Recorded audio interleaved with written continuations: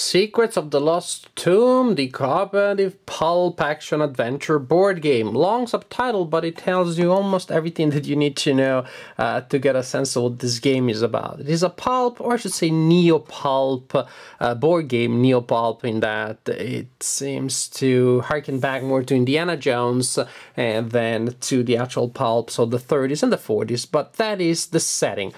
Archaeologists, explorers, adventurers, exploring strange locations around the world, performing unusual missions, fighting against monsters, surviving traps, all the good Indiana Jones stuff, with actually more than a hint of Cthulhian horror and mythology here. It's a pretty big box. I discovered this game in Gen Con 2015. I was there and I saw the very impressive booth of the publisher, Everything Epic. I had missed the Kickstarter, but then simply ordered a copy then because the game looked really cool. This is only the base set. There are a lot of expansions and extra sets that you get if you backed the Kickstarter project and you purchase some pretty high level. I guess today you can also purchase the expansion separately, and the expansions may explain why this box is in fact so big, because if you only have the base set like I do, pretty much this is all that you need. Everything fits in here. There's nothing under these two parts here. But if you have the expansions, then this is where you're gonna store the expansion. So there is a meaning. That's not just there for decoration, I think. And heck, everybody likes big boxes, let's face it. So, cooperative pulp adventure board game, fully cooperative, scenario based. You choose a scenario you want to play. Scenarios will create vastly different stories, and these are in fact stories that are, well, plot oriented, stories that are very story driven. Even more so, I would say that games in the Dungeons and Dragons board game system like Legend of Drizzt or Wrath of Ashadalon, the plots that emerge from the scenarios are quite detailed. Fully cooperative, which also means solitaire friendly. Let me show you how the game plays. The stats and abilities of the characters in this game are indicated on this card. Each character has a different one, and there is a large number of characters that you can try, and they all play in quite different ways. Characters have many attributes such as strength, dexterity, knowledge, mythos, movement. Movement indicates the maximum number of rooms that you can move through each time that you move. These are stats that are used to pass tests in the specific disciplines indicated here. Characters may also have special and occasionally misspelled abilities that will simply apply when the text of the ability applies. Some abilities are infinite, they're always on, like in this case. Some other ones have a limited number of uses, and then you will use tokens to represent the number of uses that you still have available. Here you see on the character card the starting stats in terms of audacity, health, and courage. These are very important elements. And you will keep track of your stats in these three departments using this player aid here, which is placed on top of the character's card. So as you can see, it covers the starting part that you don't need once the game starts. And this player aid here has a dial to keep track of audacity, so you move it back and forth as you use, spend, recover audacity. Audacity is used to gain bonuses when rolling dice to get rerolls. Health, well, pretty self-explanatory. Guess what happens when you go down to 0. And then you have courage, which is well, it is an important element, because when you encounter enemies, you get so scared, but that you will lose courage. So your courage will go here in the negative. Part of this track here will go down here, and as it reaches certain areas, then there will be certain effects that will apply as your courage goes down. Negative effects, of course. On the other hand, there are game functions that will allow you to recover courage, and when it goes up, then you get positive advantages indicated again and this area here that is surrounded by the track. If you get all the way down to the minimum possible courage, then it's super bad because your character starts fleeing the tomb, and it can simply leave the tomb unless you figure out a way to stop the character. So characters have all of these stats. They also have items that may be with them at the beginning of the adventure. They may be acquired later. There may also be companions that help the characters. Very Arkham Horror style, in that you have many resources that will allow you to customize your character, and that is great. On the other hand, that also means a myriad of modifiers and little abilities and exceptions to those exceptions and special benefits that you have to keep track of. Well, you don't have to if you don't want to use them, but of course, to take advantage of those, you do need to remember what you have. So your character is described here, but then the position of the character in the tomb is represented by a cardboard stand-up, which is, again, placed in the tomb.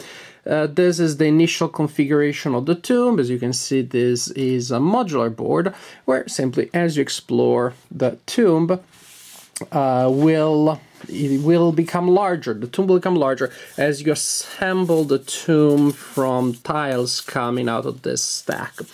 The adventure starts at level 1, and you set up the adventure, and all the parts in the game, depending on the scenario that you're playing, different scenarios will tell you very different stories.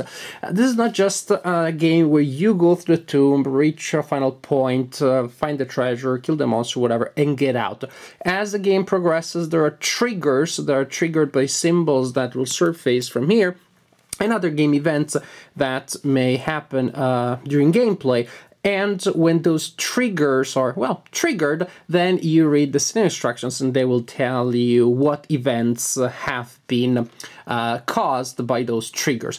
That means the adventure has a lot of plot points, characters that enter the board, situation that changes, because, again, the board changes, interacts with you as you explore it in ways that are more complex than just having new tiles coming out of this.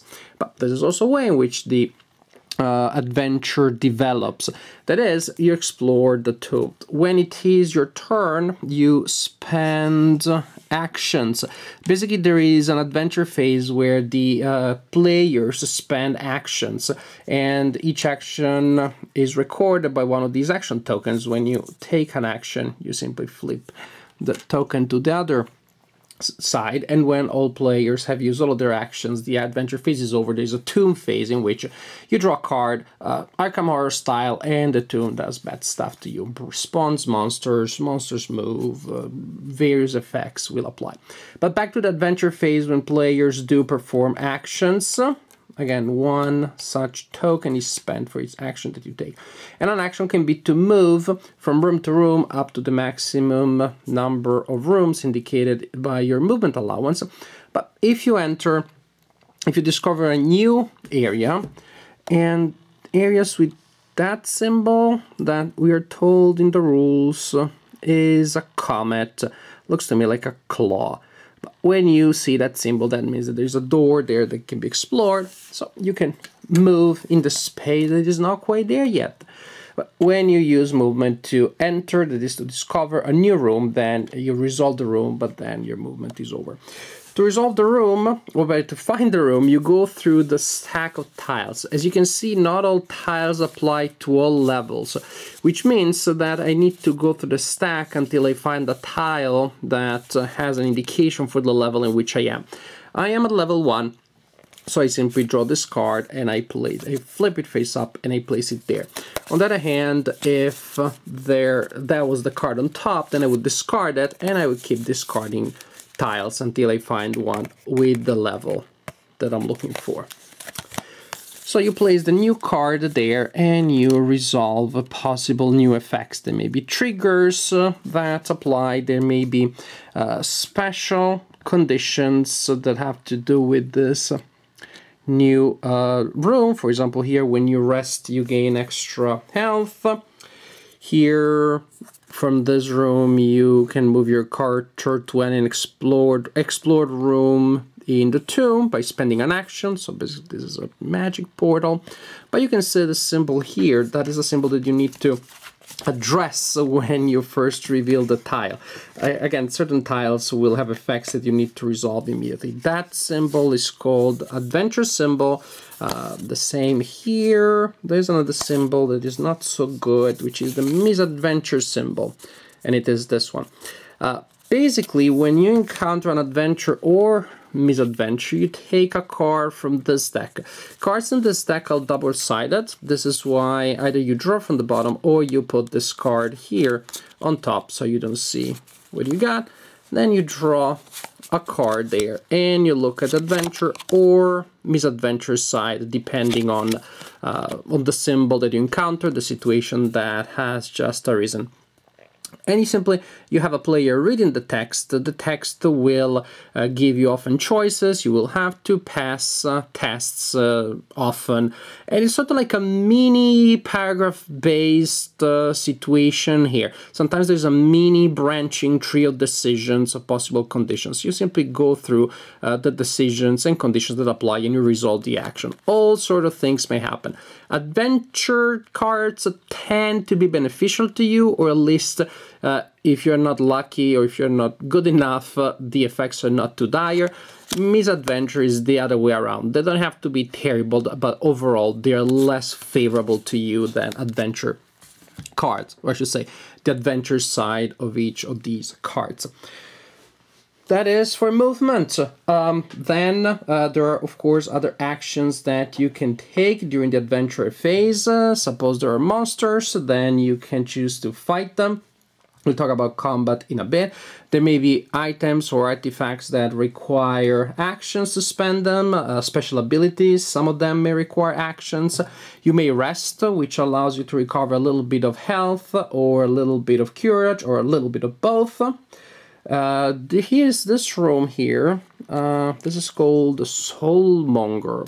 Now, when you defeat monsters, you will gain soul shards, which are a weird form of currency that then you spend when you deal with the Soulmonger.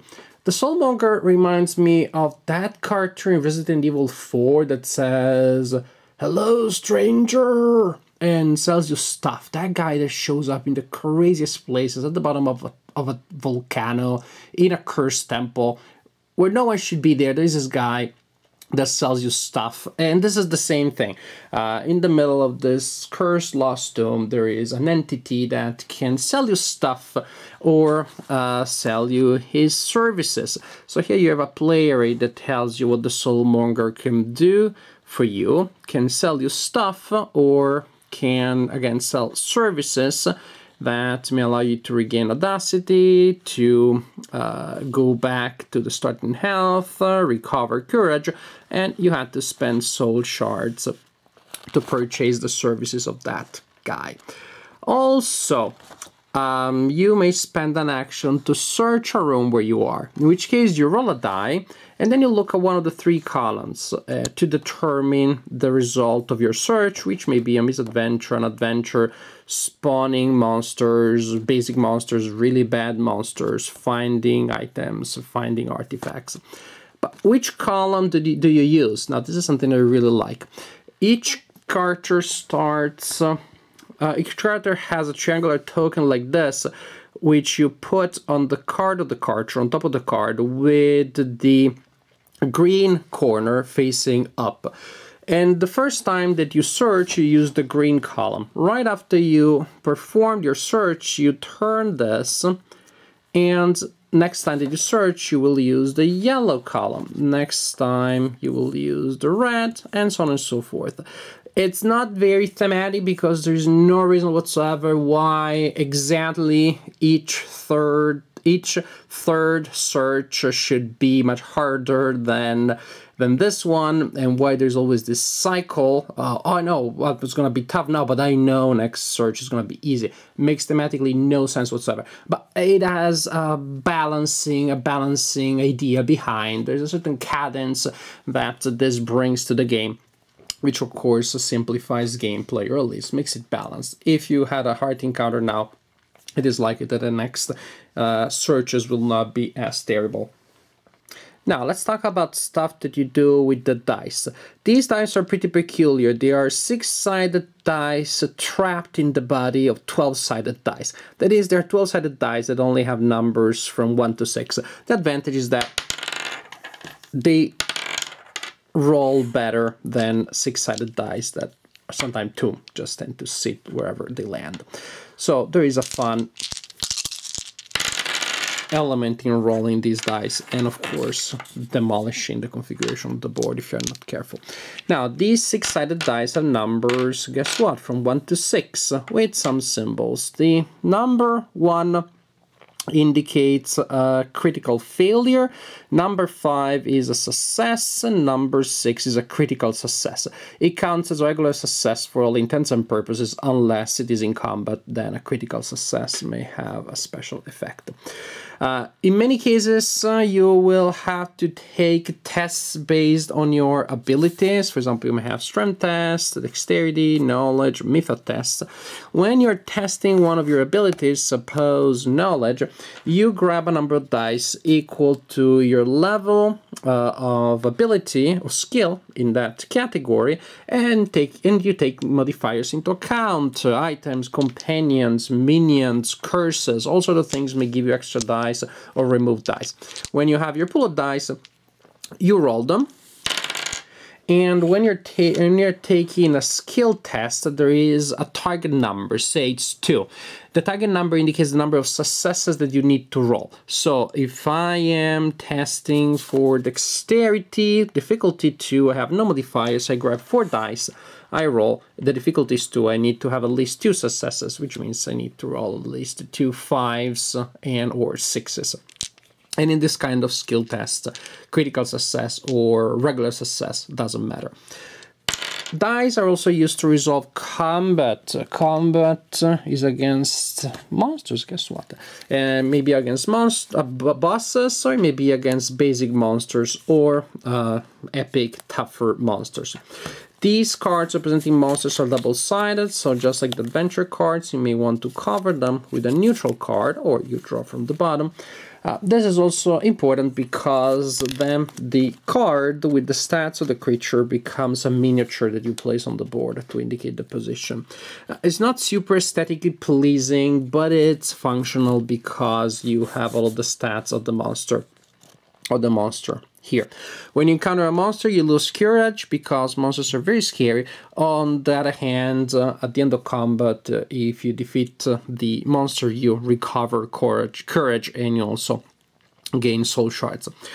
Combat is peculiar because you will only roll dice once, and the same result is used to the same result of the die roll is used to determine attack and defense. That is, you roll dice based on your combat, on your weapons, on the modifiers, minions, etc., etc. And you are looking again for successes, for regular successes, 5s, and for critical successes. All right. So you roll the dice, then you look at your defense level, which will be based on, again, various factors, items, armor, and you add the number of successes that you rolled to the modifiers, defense modifiers that you may have from armor and other sources. If the combat value of the monster is higher than your total defense, again, dice plus modifiers, then you take damage, and you take damage equal to the difference between the combat rating of the monster and your defense value. So you take that difference. If you took any damage and in your pool here you have critical failures, ouchie, then special abilities that the monster has will also trigger, and you may get cursed. Also, the bad stuff may happen. Then, once you determine whether you took damage or not and what kind of damage you took, you also use the same result that you rolled to determine if you were able to hit the opponent. Then you look at your number of successes and you inflict those as hits against the opponent. However, regular successes, that is 5, can be stopped by the armor of the opponent. This opponent has 0 armor, but other opponents have tough armor.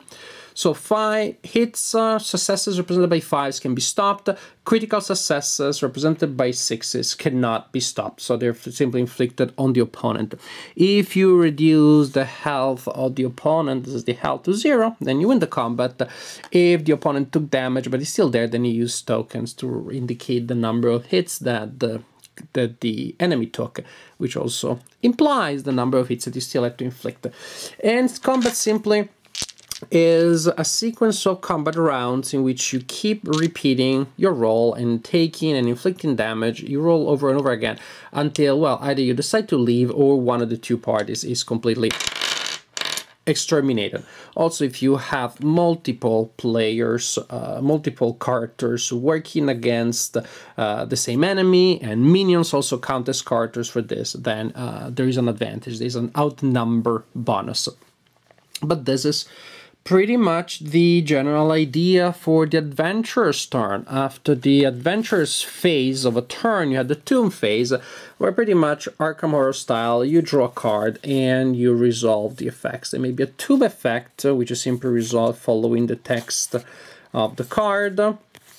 Then you move creatures that are not in the same room with playing characters will try to reach them. They move there. Then you resolve combat between characters that you control and creatures that are in the rooms with them. Then you may have to spawn new creatures depending on the level in which you are. Finally, there is an upkeep phase.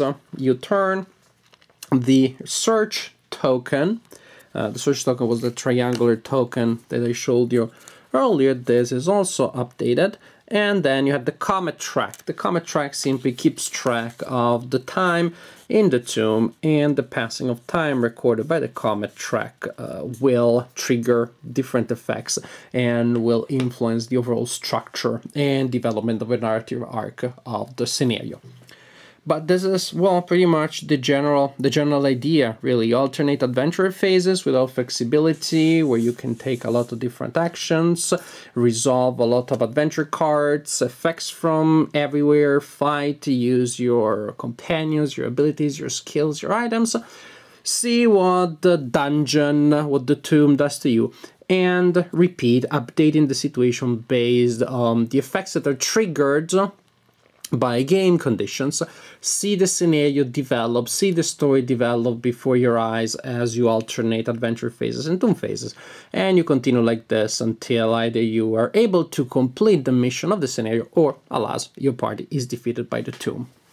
I know, comparisons are always unfair because they're superficial and misleading, but comparisons also can help us communicate. And as I was playing this game, there were many comparisons with other games that were coming to mind, and so I'm going to use some of these to try to express my ideas about the game to you.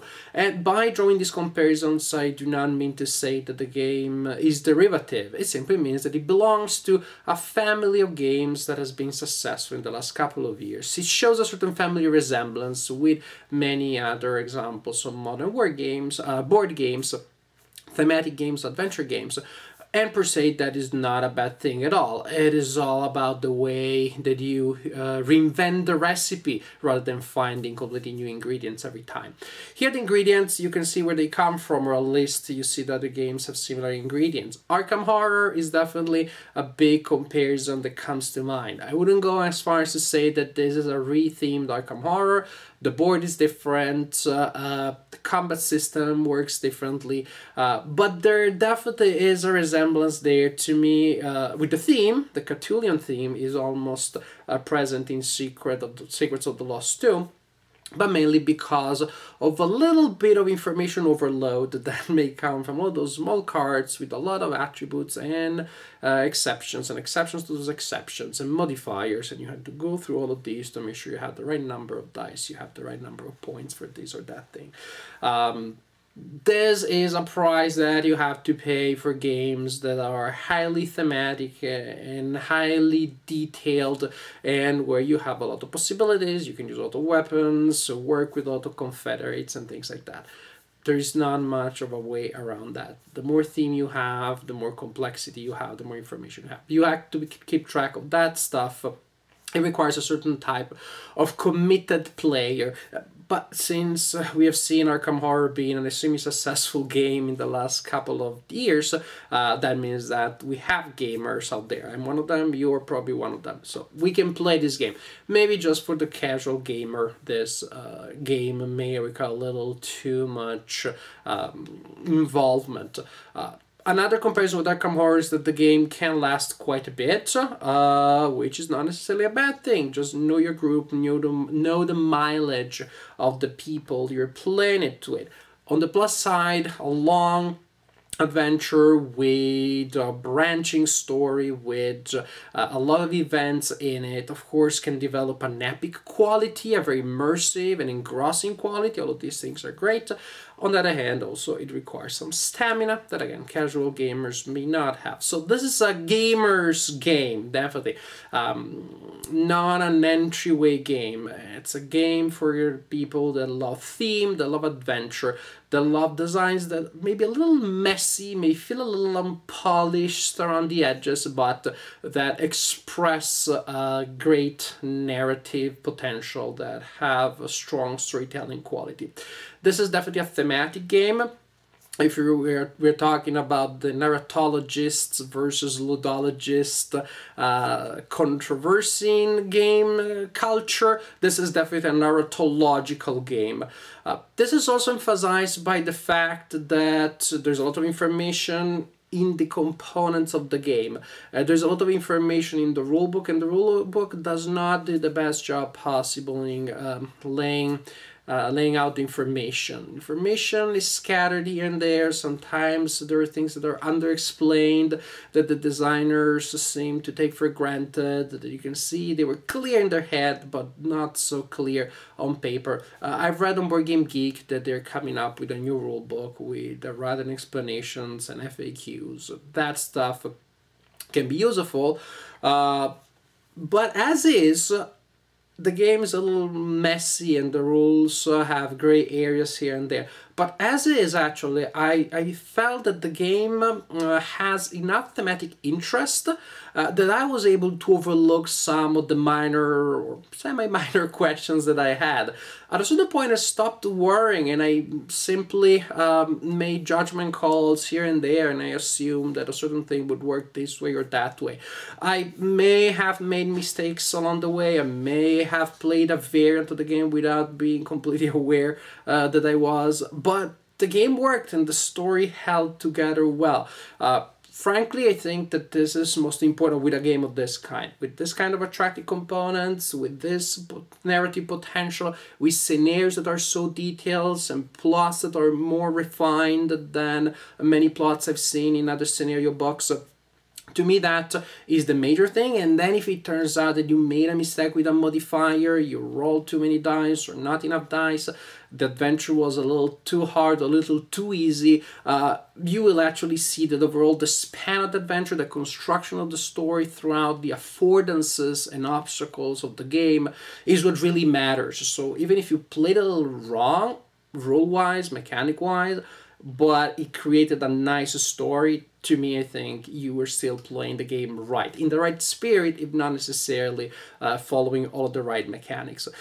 So, Secrets of the Lost Tomb. It's a bit of a messy design, but you can see it's a labor of love. Even the parts that, again, don't feel very polished, don't feel too, quote-unquote, professional, you can see that that happened, if anything, because of an excess of enthusiasm and love. The designers clearly are desperately, madly in love with this project. They put so much into it that there's almost an excess of warmth that emanates from the design, which may be what sometimes makes the design a little blurred here and there. But it works. It's an enjoyable design. Not for everybody. It takes time. It takes commitment to play. And more than really an experiment in ludology, this is a narrative engine. This is a game with a very strong narrative potential that can tell you fun stories that you can enjoy by yourself in a solitaire form. The game is perfectly friendly to solitaire players, can be explored with a team of players, so then the interaction becomes interesting as players will negotiate actions and will try to combine their skills and use their specializations, converge together to take advantage of outnumbering situations in which they outnumber the opponents and they can recover courage. A lot of these very interesting dynamic elements where theme is king, or the pharaoh is the pharaoh of the game. So Secrets of the Lost Tomb, not a perfect game, not the most elegant game, but definitely a fun and engrossing narrative experience that you can experience through a board game design. A board game that tells your story, to me, well, it can be a good game if the story is interesting and fun. And the stories that emanate from Secrets of the Lost Tomb are of this kind. And before we forget, I want to thank some viewers of my videos that also backed my Kickstarter campaign for 2015. In this video, I want to thank Bjorn Eriksson, Hans Olav Hardang, Michel Journet, Stein Sherland, and Tony Kron. Thank you to the 5 of you for backing my Kickstarter campaign, and thanks to all of my viewers for watching my videos.